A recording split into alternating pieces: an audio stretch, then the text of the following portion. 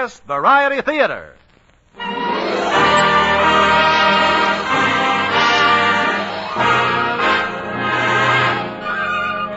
Yes, it's Sealtest Variety Theater with Henry Russell and his orchestra, the Crew Chiefs Quartet, that remarkable, lovable couple from Wistful Vista, Fibber McGee and Molly, and one of America's truly great character actors, Mr. Edward Arnold.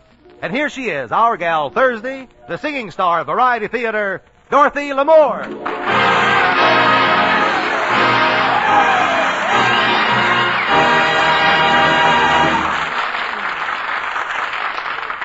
Thank you, and hello, everyone. Well, everywhere I look, there's a real honest-to-goodness celebrity. Edward Arnold of the Mr. President program, and Fibber McGee and Molly of the Johnson's Wax program. It's enough to turn a girl's head, and since I forgot my autograph book, and since I'm fresh out of ad-libs, here they are. Oh, good evening. Good evening. Thank you.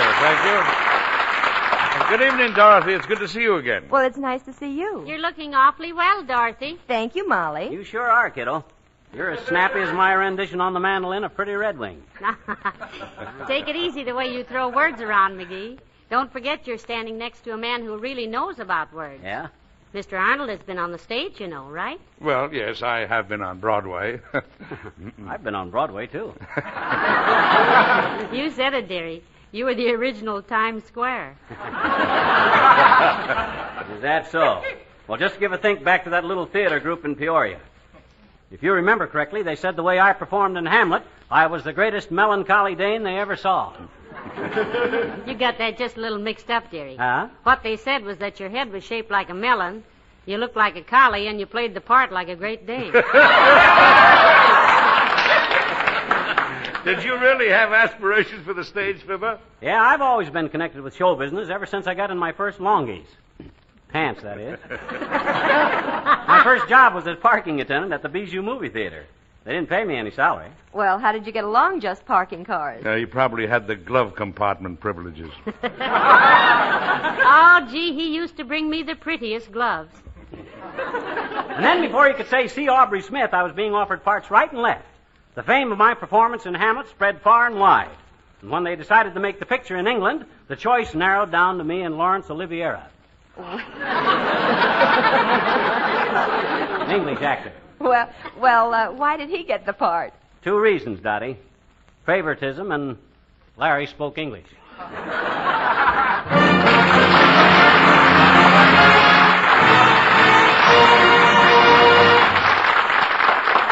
Thank you, Fibber McGee and Molly, Dottie and Edward Arnold. Why don't the 4 of you play a fast hand of bridge while we tell you about a good deal that's hard to beat? Get best, get Sealtest. Planning a Christmas party at your house? Well, make it a really merry Christmas party with a big frosty bowl of Sealtest eggnog. It's as traditional and as heartwarming as Christmas carols. And what a wonderful flavor. Rich and zesty, with all the goodness of real old-fashioned eggnog. Extra good, because Sealtest uses only the finest ingredients, blended to its own special recipe. Serve it topped with whipped cream and sprinkled with nutmeg, and watch your guests beam with pleasure. Better put your order in right away for that famous Sealtest eggnog. For Christmas and always. Get the best, get Sealtest.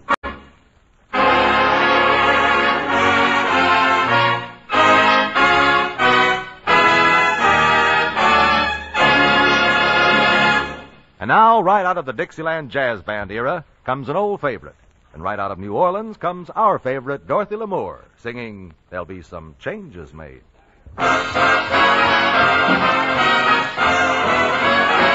Oh, there's a change in the weather, there's a change in the sea. From now on there'll be a change in me. My walk will be different, my talk and my name. Nothing about me's gonna be the same. I'm gonna change my way of living, and if that ain't enough, I'll change the way that I strut my stuff. Nobody wants you when you're old and gray. There'll be some changes made today. There'll be some changes made. Oh, change in the weather, there's a change in the sea. And from now on there'll be a change in me. Nobody wants you when you're old and gray. There'll be some changes made today. There'll be some changes there.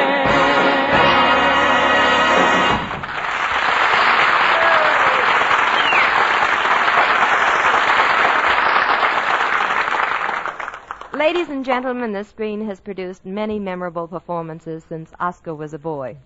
And no list could possibly be complete without a prominent mention of our first guest star, Edward Arnold. He will soon be seen in the Metro-Goldwyn-Mayer production, Command Decision. When you think back to such pictures as Come and Get It, Diamond Jim Brady, right through the years to The Hucksters and Dear Ruth, you realize not only what a swell actor he is, but what a versatile actor he is. Eddie Arnold, take a bow. Thank you, Dottie. And I want to thank you for asking me over, and thank you especially for asking me to play a little comedy with you tonight. Oh, Carlton, suppose you get the scenery set up and dim the house lights? Right, Dottie. High up in a tower on Madison Avenue in New York is the office of Edward Armour, business executive. It's a very beautiful office, as befits a business tycoon. And as befits a business tycoon, there is a very beautiful secretary to go with the rest of the furnishings. She enters the office. She speaks. Mr. Armour. Yes, Miss Lake, remind me to call Pearson this afternoon. I've got that 3 o'clock appointment with United. Yes, Mr. Armour, but there's something I must go over those debentures with the Chicago office and make a note of the meeting with the steel crowd next Monday. What did you want? Well, I wanted to tell you I was getting married. Oh, that's fine. Now, on the 22nd, you're getting what? Married. Oh. You know, boy, girl, man, woman, preacher, right? Oh, yes, that's fine. When is it going to be? Well, the 6th of next month. Well, let me check my calendar. 4th, 5th, 6th. Oh, yes, there it is, the 6th. Oh, my. It's too bad What's too bad? that you can't make it on the 6th. Why can't I make it on the 6th? Well, because that's the big stockholders meeting. Oh, Well, I see. Well, the 5th will be all right, or the 8th would even be better. Well, if I make it on the 5th, what about the big stockholders meeting on the 6th? Oh, well, naturally, you'd be back for that. So that settles the 5th, eh? Now I'll take a letter to the C.J. Andrews. You weren't figuring on any sort of a honeymoon for me, were you? Oh, of course I was. Things start slacking off a bit in July, so suppose you take 2 weeks then.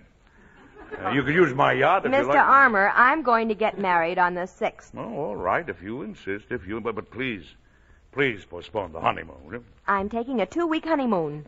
Miss Lake, you're not being serious. And I'm resigning from my job. Resigning? Now, wait a minute, Miss Lake. Why don't we sit down and we'll have a little heart-to-heart talk about this? Will you have a cigar? I beg your pardon. I don't think it's much use. Now, don't get me wrong. I don't disapprove of marriage. That's nice. As a matter of fact, I think it has a rather definite place in the scheme of things. But let's not lose our heads. In other words, business before pleasure. Well, as I was saying, I'm very much in favor of marriage, but each individual case is different and must bear scrutiny. Mine does. I'm sure. But sometimes we make snap judgments which we later regret. Even the best of us. You got married, didn't you? Yes, of course. Do you have any regrets? Well, no more than most husbands. But don't forget one thing. I married J.R. Stauffer's daughter. She had 18% of Consolidated, which I needed. So I could get control of the company. Oh, yes, you told me about that, how you were engaged for 6 months, while the lawyers worked on the deal. Yes, it seems like only yesterday. And you've never regretted the marriage? Oh, I should say not. Pauline is a wonderful wife. And that company hasn't missed a dividend in 13 years. What you're saying, then, is that under the right conditions, a marriage might be okay. Well, I wouldn't want to be quoted, but that is approximately correct. That's just what I wanted to know. Oh, by the way, whom are you thinking of marrying? Oh, haven't I told you? No, not yet. Your son.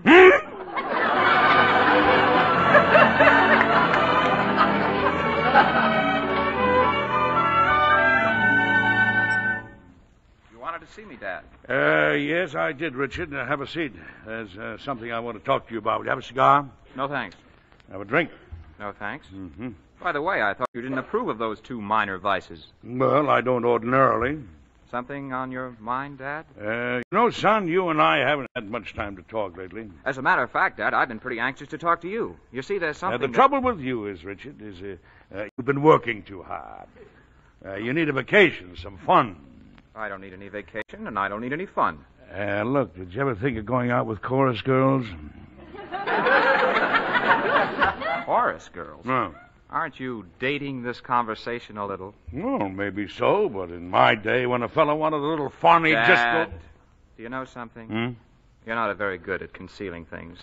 I know Dorothy's told you. Yes, she did, and I hope you're not going to do anything that's foolish. I certainly am not. Good. We're going to get married as soon as possible. Richard, I forbid it! Now, wait a minute.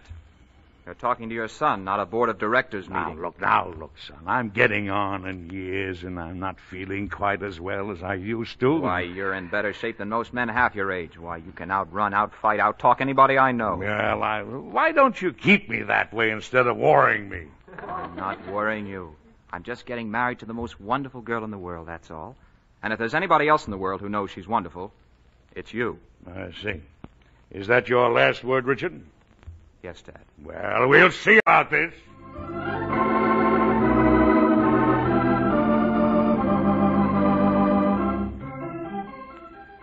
Do you take this man to be your lawful wedded husband? I do. And do you take this woman to be your lawful wedded wife? I do. Then I now pronounce you man and wife.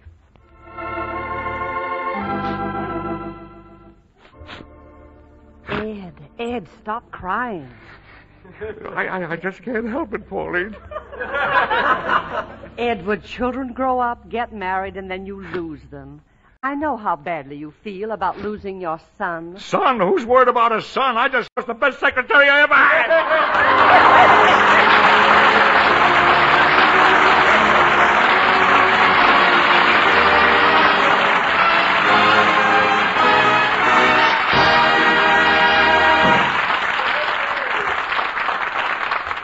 Teacher, you have an announcement? Right.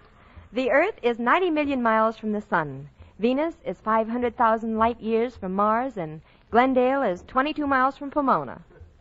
So Dean Henry Russell is 24 professors. Are you going to beat out some logarithms? Any questions, Mr. Howard Harris? I have one, teacher.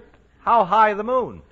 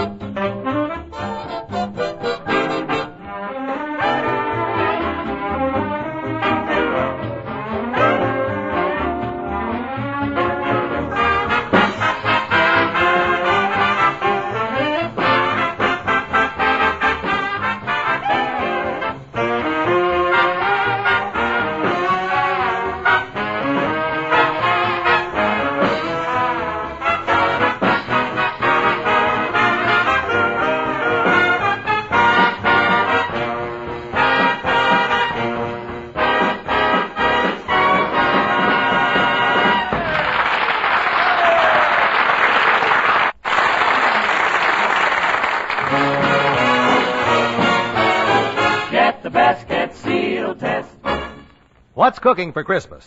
Plum pudding? That calls for Sealtest whipping cream. Your favorite icebox dessert? More Sealtest whipping cream. In fact, you'll want lots of it for luscious holiday desserts. Because this thicker, richer cream up so fast into the smoothest, most lip-smacking whipped cream you ever tasted. Float it on steaming cups of coffee for an extra rich, festive flavor, and heap it high on that luscious Sealtest eggnog I told you about. Sealtest whipping cream is tops as a Christmas topper. And because it's Sealtest, you can be sure it's better in every way. Serve it often, and always. Get the best, get Sealtest.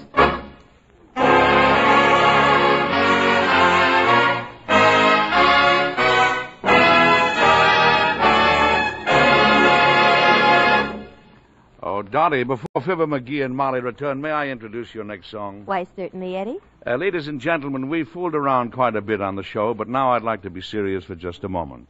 A few years ago, a sweet, unaffected gal sang a song and set this town on its ear. She's still the same gal, and the song is...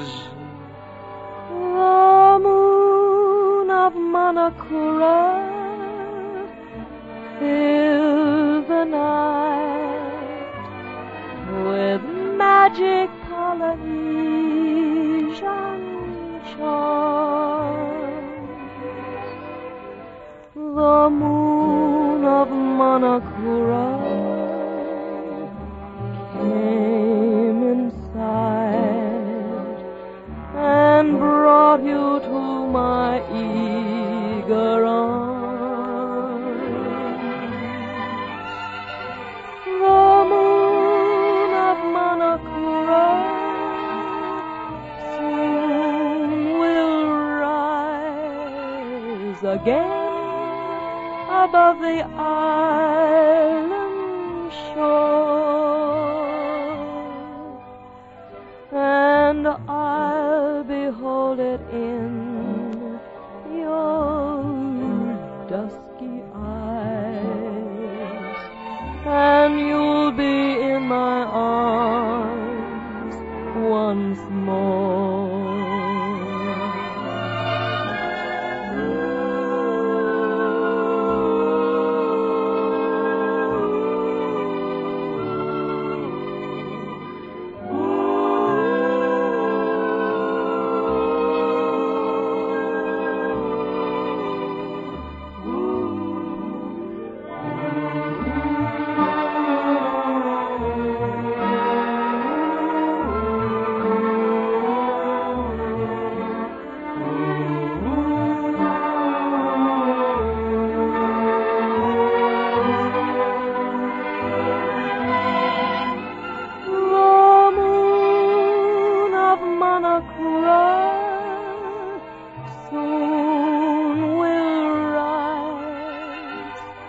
Again above the island shore,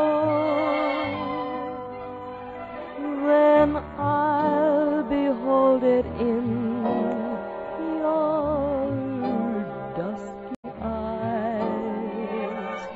You'll be in my arms once more.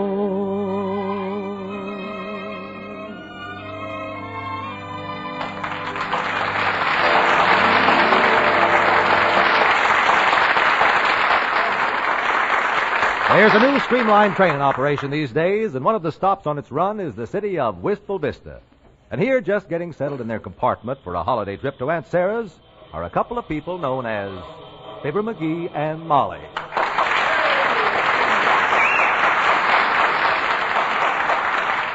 Oh, my, isn't this a beautiful train, McGee? Oh, it'll do.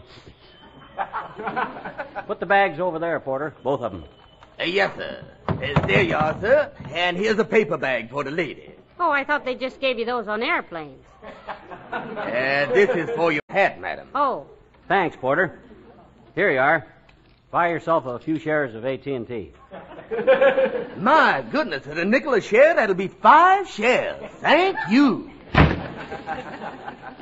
Ah, boy, this is the way to travel, you know what? First class. This train is just like the one when I was in vaudeville. I and Fred Nittany used to sit up all night in the smoker wishing we could ride on one like it. It certainly is comfortable, and everything is... Oh, look out the window, McGee. Huh? Look how fast we're going. Heavenly days, those telephone poles look like a board fence. We haven't started yet, kiddo. That is a board fence. Oh, I see. Hey, does it seem a little chilly in here? I'll open this window and let some of the cold air blow out. That thing is stuck. McGee, Huh? this train is air-conditioned. The window isn't supposed to open. No train window is supposed to open, Molly, but I'll raise this window or I'll raise the roof off of this dad-ratted cinder bucket. Look, now, if you're chilly, dearie, turn on the heat. The knob's right there. Huh? Oh, okay. Oh, for goodness sakes, company. Come in. Oh, it's the porter. I didn't want any change, Porter. Keep the whole quarter. Yes, sir. Excuse me, folks, but the lady next door asked me to make up a drawing room, and I wonder if she could just sit in here a few minutes till I get her ready. Well, of course. Tell her to come right in, Porter. Yes, thank you, ma'am. You just sit in here, Miss Lamore. It won't take long. Thank you, Porter. I hope I'm not intruding. Oh, not at all. Come right in. I'd go back to the club car, but I haven't got a club, and you can't get a seat without one. So, oh, excuse me. I'm Dorothy Lamore. Well, I'm glad to know you, sis. I'm Fibber McGee, and this is... Dorothy Lamore. My gosh, they got everything on this train. I just turn on the heat control, and in walks Dorothy Lamore.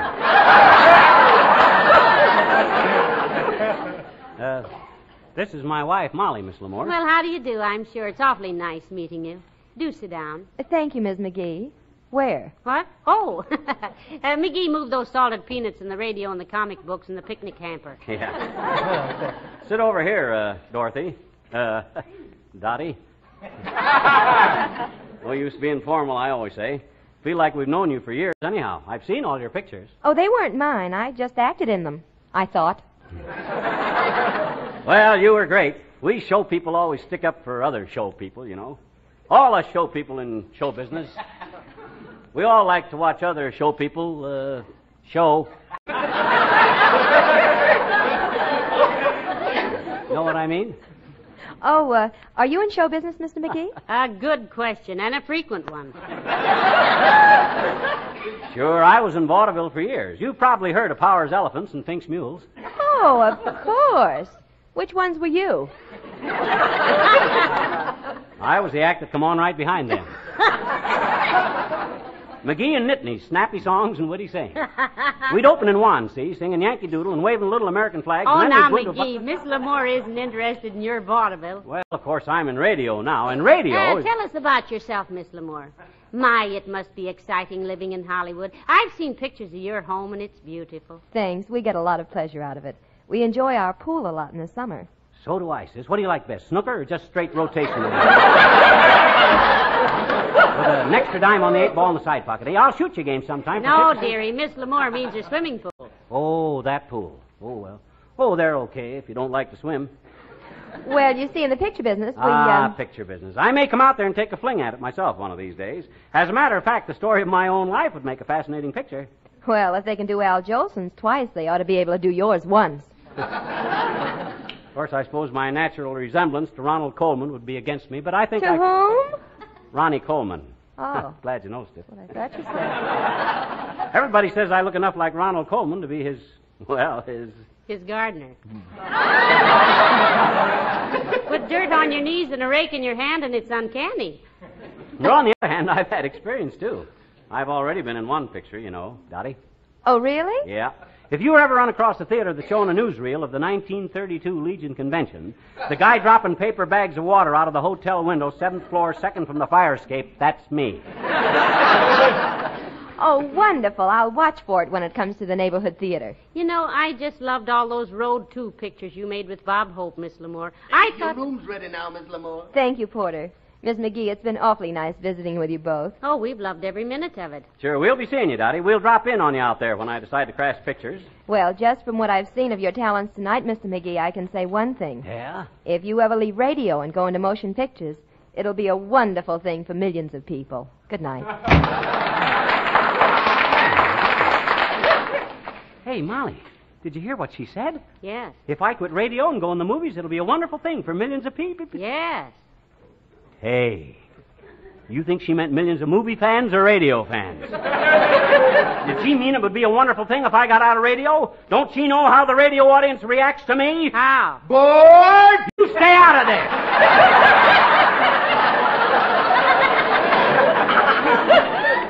there! He wasn't talking to you, Ronald. Now lock the door. I'm sleepy.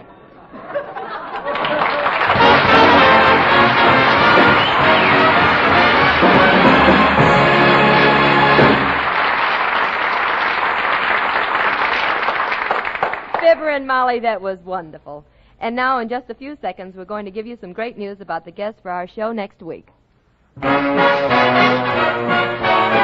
Get the best, get Sealtest. Count the days until Christmas, and count on Sealtest for good eating. That's looking forward to a double treat. Sealtest red raspberry tarts are pretty special, too. A delicious mouthful and a delightful eyeful. The base of creamy Sealtest vanilla ice cream is topped with a generous helping of juicy red raspberries and a ring of real whipped cream, like a little green Christmas wreath. It's the Sealtest dessert of the month, and mighty festive. Chocolate chip ice cream is the Sealtest flavor of the month, another tasty dish. Velvety vanilla ice cream packed through and through with savory chips of bittersweet chocolate. Your family and friends will enjoy both Sealtest chocolate chip ice cream and Sealtest red raspberry tarts. Serve ice cream often, and when you do, Get the best, get Sealtest.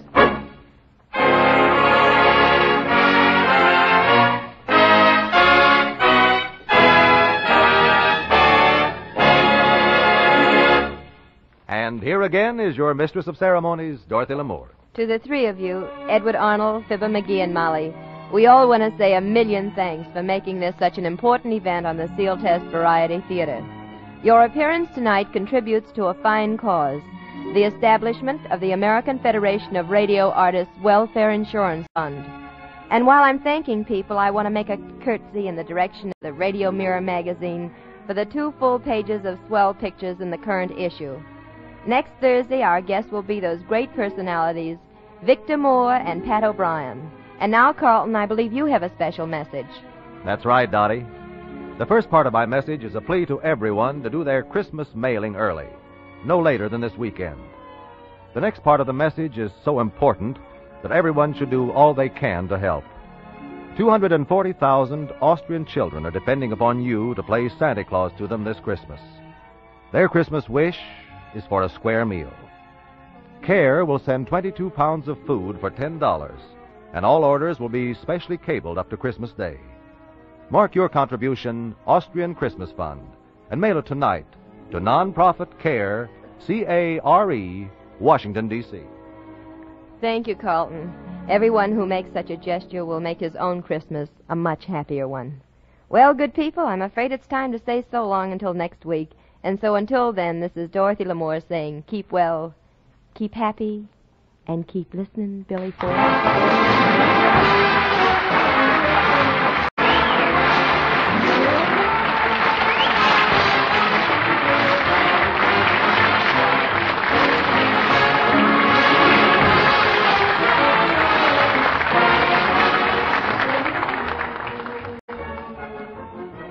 Sealtest Variety Theater's continuity is written by Howard Harris, and direction is by Glenn Hall Taylor. Tune in next Thursday at this same time when Sealtest Milk and Ice Cream again presents Sealtest Variety Theater, starring Dorothy Lamour, and as our guests, Pat O'Brien and Victor Moore. Sealtest Incorporated and associate companies are divisions of National Dairy Products Corporation. This is Carlton Cadell speaking.